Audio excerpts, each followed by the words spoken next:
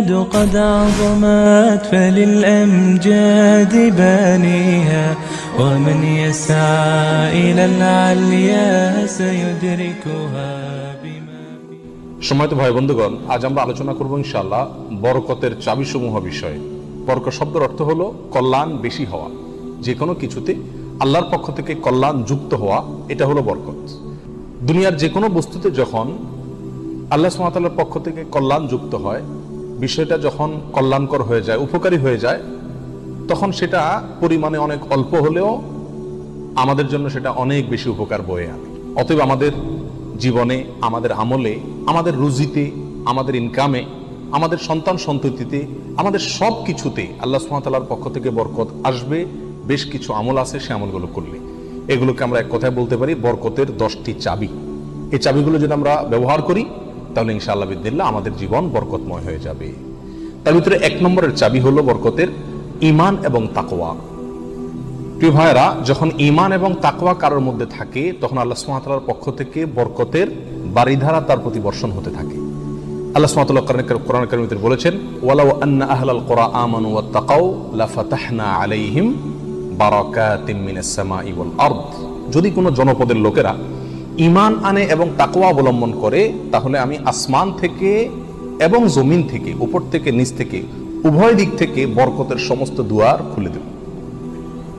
সম্মানিত ভাইরা, এই জন্যই দেখা যায় সারা পৃথিবীতে অন্য ধর্মের মানুষেরা, অমুসলিমেরা কোনো কোনো দিক থেকে অনেক বেশি সুখে শান্তিতে আছে বলে আমাদের কাছে মনে হয়, কিন্তু আসলে সুখে শান্তিতে খুব একটা নাই।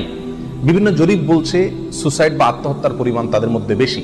আত্মহত্যা মানুষ তখনই করে যখন সুখের চাইতে দুঃখের পরিমাণ বেড়ে যায়, কিন্তু মুসলমানদের মধ্যে আত্মহত্যার পরিমাণ অনেক কম। মুসলমানরা বেশিরভাগই গরিব, অভাবী, তারপরেও তাদের মধ্যে আত্মহত্যার পরিমাণ কম। এটা একটা আলামত যে তাদের জীবনে কি আছে, বরকত আছে, কারণ ঈমান সামান্য হলেও আছে। আর যার জীবনে ঈমান নাই তাকে দেখবেন যে অনেক আট্টালিকাতে সে আছে, সুখে শান্তির অনেক উপকরণ তার কাছে আছে, কিন্তু আসলে সুখ শান্তিতে খুব একটা সে নাই, কারণ তার জীবনে কি নাই, বরকত নাই। এই জন্য কেউ যদি ঈমান আনে আর তাকওয়া অবলম্বন করে, এই দুটি জিনিস যদি কারোর ভিতরে থাকে, তাহলে আল্লাহ সুবহানাহু ওয়া তাআলার ওয়াদা হলো আসমান এবং জমিন থেকে বরকতের সমস্ত দুয়ারগুলো তার জন্য কি করে দেওয়া হবে, খুলে দেওয়া হবে। এই জন্য ভাই, ঈমানকে খালেস করতে হবে শিরক থেকে, কুফরি থেকে, নেফাকি থেকে। শিরক, কুফর, নেফাক, এগুলো থেকে ঈমানকে পরিচ্ছন্ন করতে হবে আর তাকওয়া অবলম্বন করতে হবে। তাকওয়া কি? তাকওয়া হলো আল্লাহর ভয়ে যে কোনো হারাম কাজ থেকে বেঁচে থাকা। আল্লাহর ভয়ে যদি আমি হারাম কাজ থেকে বেঁচে থাকার মানসিকতা আমার ভিতরে থাকে, যার ভিতরে যত বেশি থাকবে আল্লাহ সুবহানাহু ওয়া তাআলা তার জীবনকে তত বেশি বরকতময় করে দিবেন। বরকতের 2 নম্বর চাবি হলো যে কোনো কাজের শুরুতে বিসমিল্লাহ বলা। যে কোনো কাজের শুরুতে কি করা? বিসমিল্লাহ বলা। নবী আলাইহিস সালাম বলেছেন, তোমাদের মধ্যে কেউ যখন খানা শুরু করে এবং সে যদি বিসমিল্লাহ বলে তো শয়তান তার সাথে ওই খাবারে যোগ দিতে পারে না, ভাগ বসাতে পারে না। যেটুকু আছে সেটুকু তার জন্য কল্যাণ বয়ে আনে, কল্যাণ করা হয় খাবার। অনুরূপভাবে কেউ যদি বাসা বাড়িতে প্রবেশ করে বিসমিল্লাহ বলে ঢুকে, তাহলে সেই ঢোকার সময় তার সাথে কি হতে পারে না, শয়তান যোগ দিতে পারে না। অনুরূপভাবে প্রত্যেকটা কাজে বান্দা যখন ভালো কাজে যখন বিসমিল্লাহ বলে শুরু করে তখন শয়তান সে কাজে আর অংশগ্রহণ করতে পারে না। আর শয়তান যখন ইন্টারফেয়ার করতে পারে না, তাহলে আল্লাহ সুবহানাহু ওয়া তাআলার পক্ষ থেকে সেখানে বরকত আসা খুবই সহজ হয়ে যায়, এটাই স্বাভাবিক। অতএব বিসমিল্লাহর পরিমাণ বেশি বলা। 3 নম্বর বরকতের চাবি হলো ভাই কোরআনে কারীমের সাথে সম্পৃক্ততা বাড়ানো। যে যত বেশি কোরআনের সাথে সম্পর্ক গড়বে তার জীবনে তত বেশি বরকত নেমে আসবে। যে ঘরে কোরআন তেলাওয়াত হবে, কোরআনের চর্চা হবে, কোরআনের শেখা হবে, কোরআন বুঝাবুঝি হবে, কোরআনের উপর আমল করার প্রবণতা থাকবে, অভ্যাস থাকবে, সেই ঘরে আল্লাহ সুবহানাহু ওয়া তাআলার বরকত তত বেশি আসবে। আল্লাহ সুবহানাহু ওয়া তাআলা কোরআনে কারীমের ভিতরে বলেছেন, ওয়াহাদা কিতাবুন আনজালনাহু মুবারাক। কোরআনে কারীমকে আল্লাহ সুবহানাহু ওয়া তাআলা কোরআনের বহু জায়গায় বলেছেন যে এটা কিতাবে মুবারাক। এই কোরআনটা হলো কি? বরকতময়। অতএব এর সাথে যে যত বেশি সম্পৃক্ত হবে তত বেশি তার জীবন কি হবে? বরকতময় হয়ে যাবে। নবী আলাইহিস সালাম বলেছেন সহিহ মুসলিমের হাদিসে, ইন্নাল্লাহা ইয়ারফাউ বিহাযাল কিতাবি আকওয়ামা ওয়া ইয়াদাউ বিহি আখারিন। আল্লাহ তাআলা এই কিতাব দিয়ে বহু মানুষকে উপরে উঠাবেন, আবার বহু মানুষকে নিচে নামাবেন। অর্থাৎ এই কিতাব কোরআন, এটাকে যারা ফলো করবে আল্লাহ তাআলা তাদেরকে মর্যাদা বাড়াবেন, আর যারা ফলো করবে না তাদের মর্যাদা কমাবেন। বাহ্যিকভাবে মনে হবে সুখের সাগরে ভাসছে, আসলে দুঃখের কোনো অন্ত তাদের জীবনে থাকবে না। তাহলে বরকতের 3 নম্বর চাবি হলো কি? কোরআনের সাথে সম্পর্ক বেশি বেশি করা, কোরআন তেলাওয়াত করা, কোরআন বুঝা, কোরআন অনুযায়ী আমল করার চেষ্টা করা। যত বেশি যে করবে আল্লাহ তাআলা তার জীবনের প্রতিটা পদে পদে তত বেশি কি দিবেন? বরকত দান করবেন। বরকতের 4 নম্বর যে চাবি আছে সেটা হলো ভাই সাদাকা করা, দান করা। কি করা? দান করা, সাদাকা করা। সাদাকা এবং দান করলে বহু হাদিস থেকে বোঝা যায়, জানা যায় যে বিপদ আপদ দূর হয়ে যায়। আমাদের যে কোনো কাজ থেকে, যে কোনো অর্থকড়ি থেকে, যে কোনো উপার্জন থেকে আমাদের কল্যাণটা আসে না, এর একটা বড় কারণ হলো বিপদ এসে যায়। আমি একটা দোকানদারি শুরু করলাম, একটা বিপদ এসে গেল, তাহলে আমার সেখান থেকে কল্যাণটা আর আসলো না।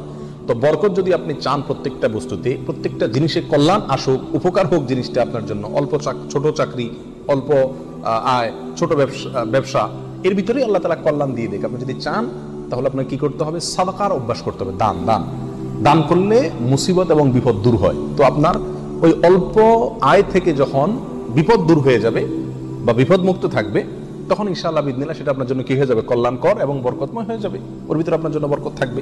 অতএব সাদাকার অভ্যাস করা, সারা বছর অল্প স্বল্প হলেও, পরিমাণে খুব অল্প হোক। এক হাদিসে নবী সাল্লাল্লাহু আলাইহি ওয়াসাল্লাম বলেছেন, খেজুরের অংশ দিয়েও যদি হয় তবুও তুমি সাদাকা করে জাহান্নামের আগুন থেকে বাঁচার চেষ্টা করো। বিপদ থেকে রক্ষার জন্য আমরা সাধ্য অনুযায়ী সাদকা করব, অনেক বেশি করা কোনো জরুরি না।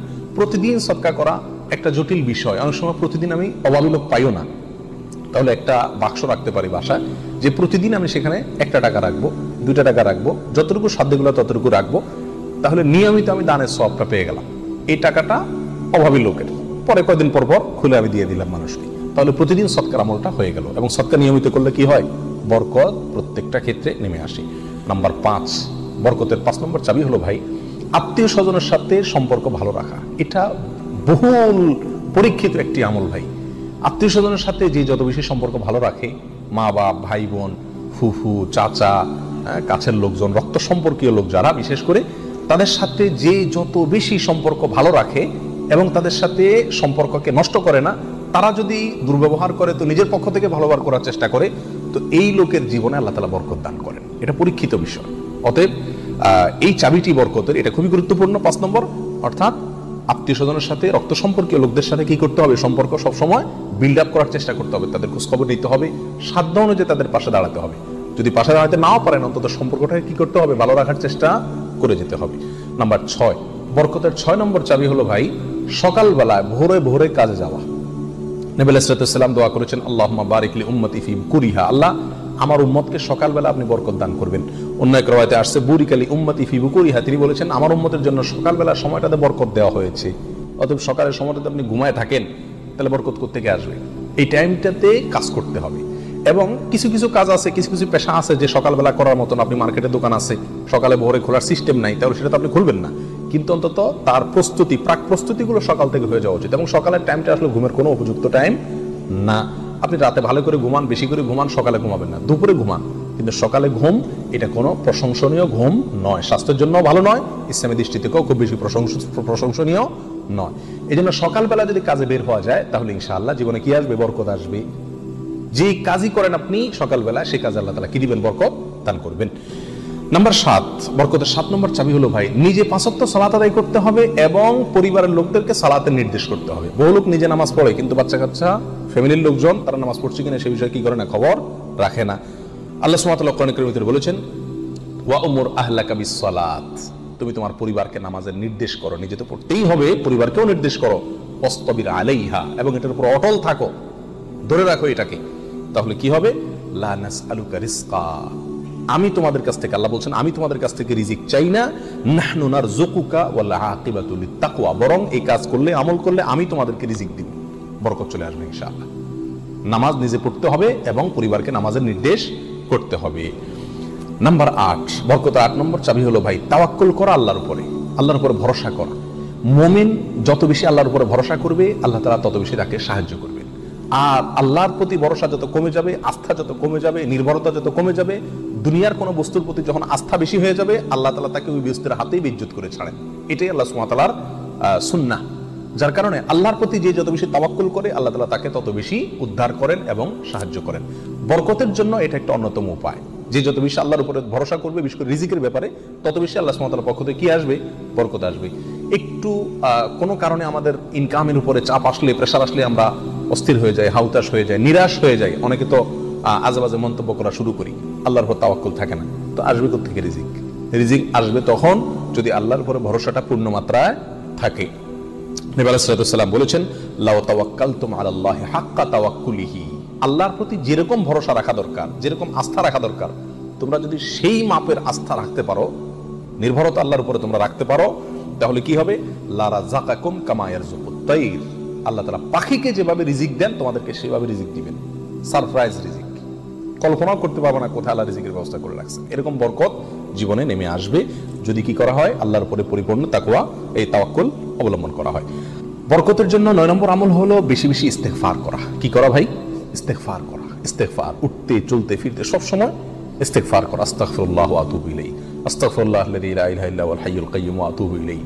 অথবা সাইয়্যিদুল ইস্তেগফার পড়া, কিচ্ছু না পারেন শুধু আস্তাগফিরুল্লাহ পড়া, আস্তাগফিরুল্লাহ আস্তাগফিরুল্লাহ আস্তাগফিরুল্লাহ ওয়া আতুবু ইলাইহি, এতটুকু পড়া। এবং যখন পড়বেন অর্থ বুঝে পড়বেন, আল্লাহর কাছে ক্ষমা চাচ্ছেন আপনি। আর ক্ষমা চাইলে ক্ষমা চাওয়ার মোড থাকে আলাদা। একটা মানুষের কাছে যখন মাপ চান আপনি, তখন মাপ চাওয়ার মোড ভিন্ন থাকে না?